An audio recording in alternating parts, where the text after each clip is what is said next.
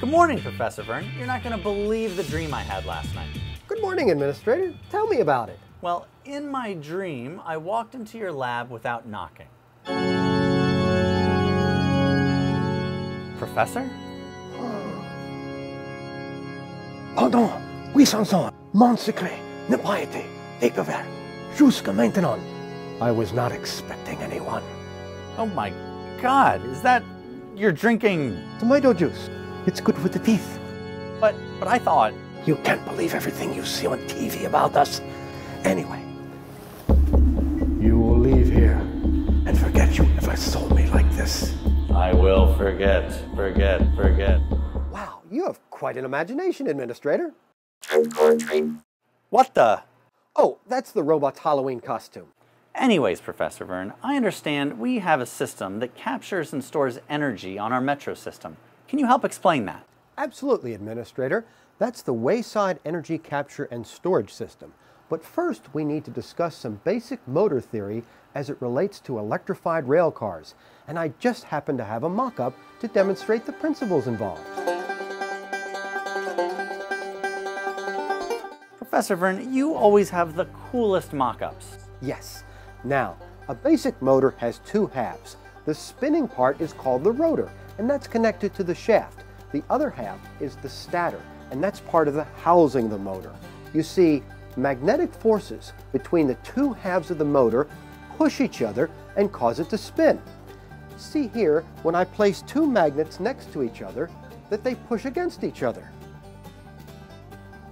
Now, motors use electromagnets, which are magnets created by taking a coil of wire and connecting electricity to it.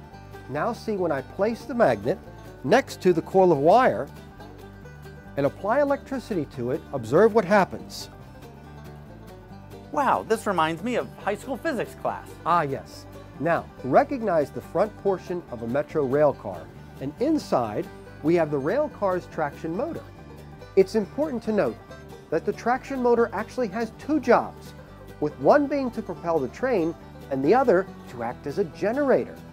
See here, when I have the motor switch in the propulsion position, that I apply electricity to the motor and it spins the train wheel.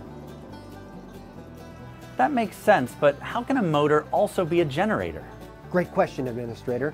You see, motors convert electrical energy to mechanical energy, but it can also work in the opposite way. If you spin the shaft of a motor, it will generate electricity. Now see, when I place the motor switch in the regenerative braking position and I spin the train wheel,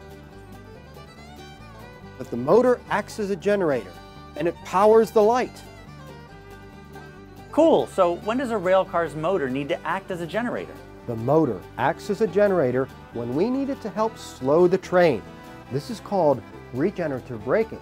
You see, during braking, the spinning train wheels cause the motor to act as a generator, and it generates electricity, which helps slow the train. Now, most of this regenerative energy is lost. That is, up to now. So that's when we grab the electricity that the train is giving off. Administrator, that's such a colloquial description of the magnanimous events transpiring. Sorry, Professor Vern. Please continue. Yes, think nothing of it. Now, in regenerative braking, the traction motor acts as a generator and generates electricity, which is captured by the Wayside Energy Capture and Storage System. Didn't I just say that? I guess you did, Administrator. Bravo this time. I need to see this operation in action. Okay, let's go.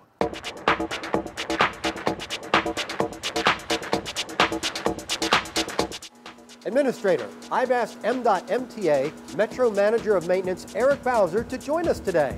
Hi, Eric. Can you tell us about the benefits of this system? Certainly, Mr. Quinn. The Wayside Energy Capture and Storage System saves a lot of energy and reduces our energy costs by $55,000 a year. Administrator, observe the indicators on the unit. It's showing that the system is capturing and storing energy. This means a nearby train is doing regenerative braking. That's fascinating. So how does it work, Professor Vern? The system monitors the third rail, and when voltage reaches a certain high level, this means a train is doing regenerative braking, and the system captures and stores the energy in supercapacitors. Professor Vern, what is a supercapacitor? Administrator, engineers use either capacitors or batteries to store energy. Capacitors are low power, fast-acting devices, while batteries are high power but slower devices. A supercapacitor, also called an ultracapacitor, has the properties of both. It's a newer technology capacitor that's both a high-power, fast-acting device. That's fascinating. Administrator, now observe the indicators on the unit. It shows the system is discharging stored energy. This means a nearby train is taking off from a station. In this case, the third rail voltage dips, triggering the system to discharge energy. Professor Vern, I can't thank you enough for explaining energy storage and capture to us today. Hey, you want to join me for lunch? My pleasure. Thanks anyway. I'm kind of on a liquid diet right now.